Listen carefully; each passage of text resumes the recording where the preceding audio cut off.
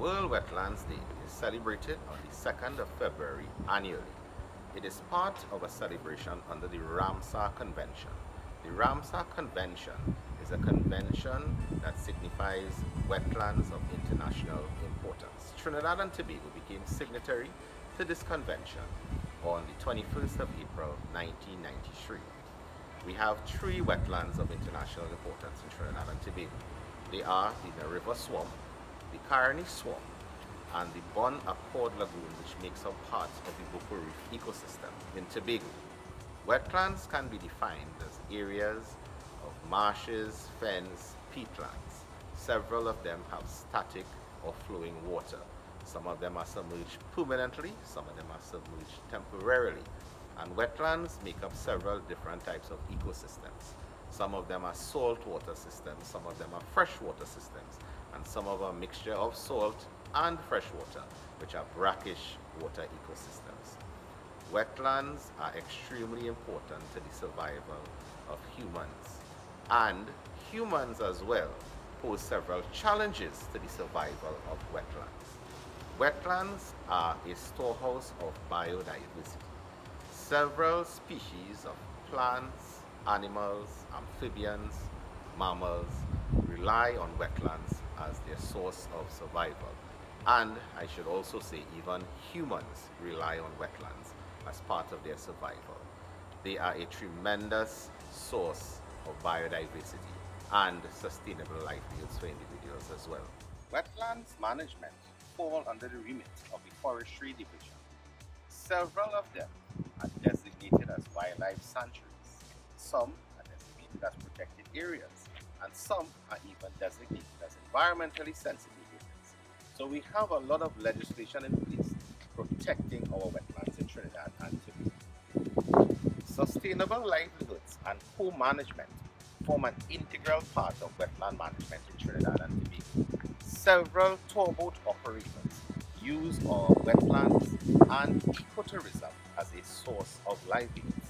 Our wetlands are also used as livelihoods for fishermen, crab catchers, and oyster catchers. So we see the importance of our wetland ecosystems in the livelihoods of individuals. Today's feature is designed to showcase the floral aspects of wetlands. And when I say the floral aspects, I mean the plant aspects, and we're going to showcase the mangroves in the wetland ecosystem. The mangroves in the wetland ecosystems are of three types. They are the red mangrove, the black mangrove, and the white mangrove. Very easy to remember, as they are the colors of our national flag in Trinidad and Tobago: red, white, and black. Please enjoy our presentation on wetlands.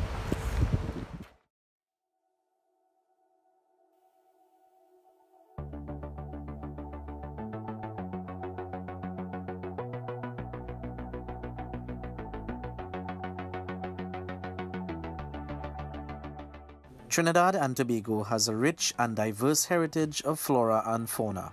Due to our close geographic location to the South American mainland, our marine habitat is heavily influenced by the flow of the Orinoco River, causing sediments to deposit on our coastlines, creating an ideal condition for special trees to thrive.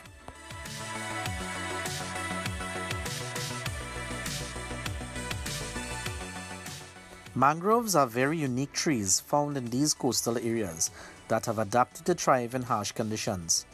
They have the ability to survive in both salt and fresh water, unlike any other species.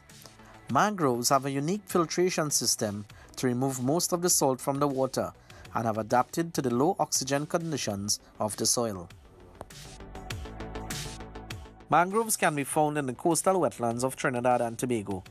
Approximately 70% of the mangroves on the western coast are found in the Caroni Swamp, whilst the remainder are distributed among smaller wetland systems.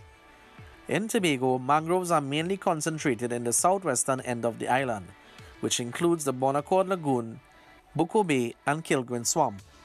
It is estimated that mangrove forests cover approximately 90 square kilometers in Trinidad and 2 square kilometers in Tobago.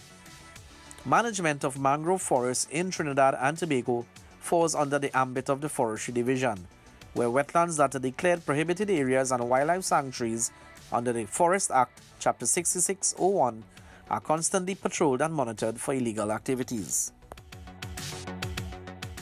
The Caroni Swamp is not only one of the largest mangrove forests on the island, but is also the second largest wetland in Trinidad, and is protected under the Ramsar Convention as a wetland of international importance. This swamp runs along the banks of the Caroni River and contains numerous channels of brackish and saline lagoons with intertidal mudflats. The central section of the swamp is designated as a wildlife sanctuary and is home to one of Trinidad's national bird, the scarlet ibis, together with over 100 other avian species. The Nariva Swamp is the largest freshwater wetland in Trinidad and has also been designated a wetland of international importance. The swamp is located on the eastern coast of Trinidad, immediately inland from the Manzanilla Bay, where its mangrove forest can be found growing where conditions are more saline. The Bon Accord Lagoon's mangrove forest is the largest remaining mangrove system in southwest Tobago and is part of a mangrove, seagrass and coral reef continuum, with the red mangrove being a dominant species. This forest has been increasingly subjected to human impacts such as pollution and encroachment for housing.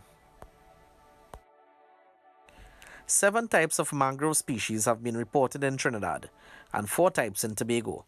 The 3 major species commonly found are the red, white, and black mangrove, which ironically reflects the colors of our national flag.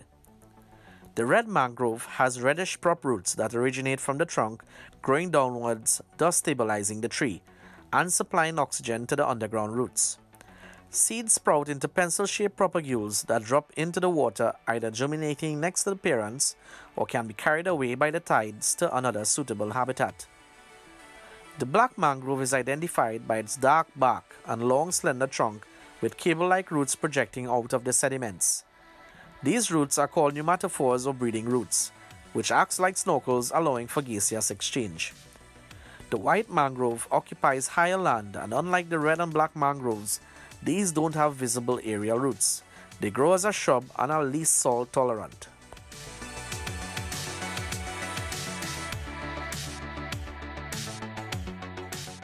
Mangrove ecosystems provide services that are essential for life. Mangroves support food production by sustaining fisheries, supply minor forest products, and promote a sustainable livelihood to the local community. Their massive root system acts as a storm buffer by dissipating wave energy from tsunamis and hurricanes, thus preventing shoreline erosion and as a result regulate coastal water quality. Mangroves weather the impact of climate change by removing carbon dioxide from the atmosphere, making them one of the planet's best carbon scrubbers. It is estimated that the world's mangrove forests sequester approximately 24 million metric tons of carbon in the soil per year. That's 3 to 5 times more than tropical forests. Mangroves serve as a safe haven for marine life. The tangled maze of roots create a confusing, shallow labyrinth where many animals take refuge in this protective fort. Within the calm, sheltered waters of the mangroves, away from predators, the juvenile fish and invertebrates find food, nutrients, and safety. Therefore, without mangroves, nursery life in the nearby reefs would be in trouble. Mangroves face serious threats and have been declining during the last decade. More than 50% of wetlands have disappeared because of flawed developmental activities. In Trinidad, mangroves have been negatively impacted in a number of ways, such as solid waste dumping, reclamation for agriculture, industrialization, and coastal construction. Global climate change and sea level rise has also proven to affect the mangrove population as well. Yet all is not lost. It is possible to reverse this damage and restore these vital biodiversity vaults. Small but significant efforts continue to make a difference, as mangrove regeneration projects and cleanup campaigns aid in alleviating man's negative impact on these unique ecosystems.